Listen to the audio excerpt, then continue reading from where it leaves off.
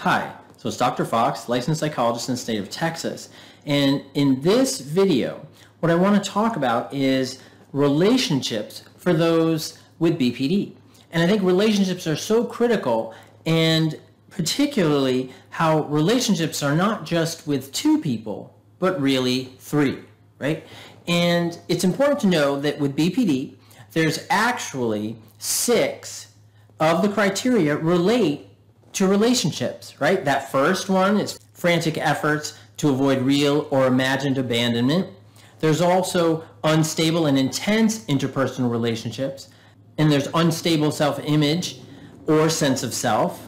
There's also impulsivity in at least 2 areas that are self-damaging, right? Which could be promiscuity, which could be substance abuse, reckless driving, binge eating, and those can impact relationships as well. And then there's affective instability, right, due to marked reactivity of mood, so feeling really high or feeling really low, not high like drug high, right, just feeling like really expansive mood, intense high mood, like almost hypomanic or manic-like mood, and then inappropriate intense anger or difficulty controlling anger.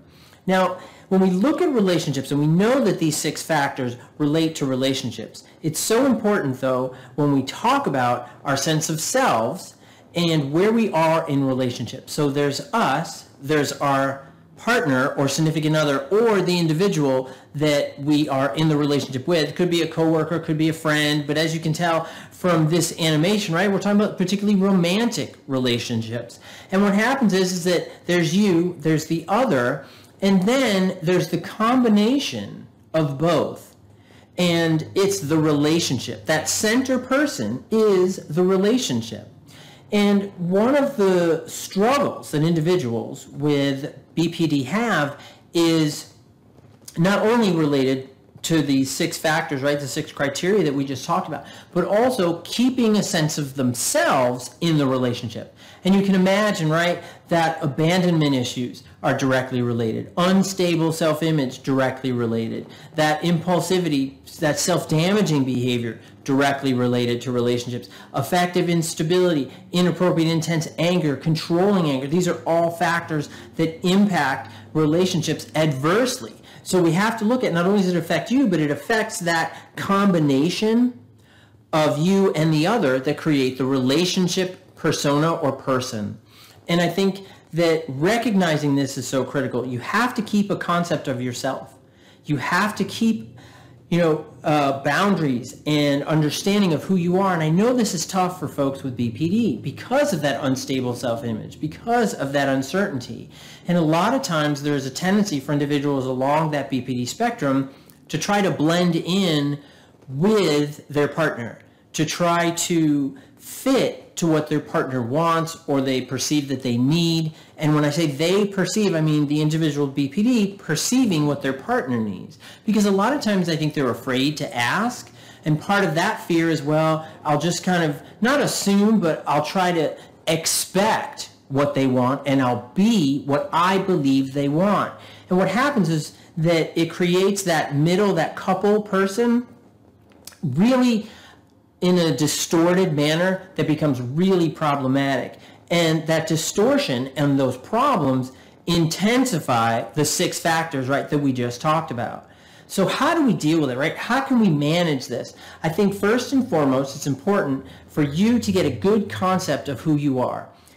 Big question, and I understand that, and that can be really tough. But I think understanding who we are, this can go to a really basic level, which is, what do you like? Don't worry about other people's opinions, and that can be really hard. But what do you like? What is important to you, right? What about touch? What kind of touch are you comfortable with? What kind of touch are you uncomfortable with? What kind of tone when someone speaks to you are you comfortable with? What kind of words are you comfortable hearing and not comfortable hearing? Knowing these things is critical because I think it helps to provide a foundation for where you can fit in that relationship. And the goal is, and I think again that is a great place to start building your sense of self-concept, building your sense of understanding, identifying your core concept, and getting an idea of what that is so that you can learn how to manage it as best you can so it doesn't adversely impact that relationship, but also your life and how you live it on your own. Because I think in healthy relationships, there's you, there's your partner or significant other, and then there's the combination of both. And I think for that combination of both to be healthy, right, and to be successful is for both individuals to have a good concept of self and to know what their boundaries are, to know what their likes are, to know what their dislikes are, and to know about interaction patterns that help make the best couple that you can be. But I think that knowing who we are and where we are in the relationship is a critical factor. So please leave comments on what kind of things you do in relationships that help foster that healthy couplehood.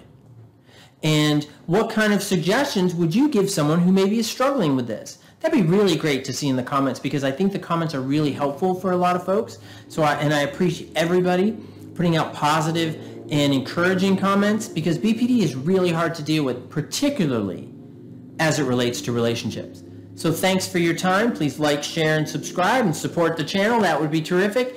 And I wish you all the best. Thank you and take care. Bye-bye.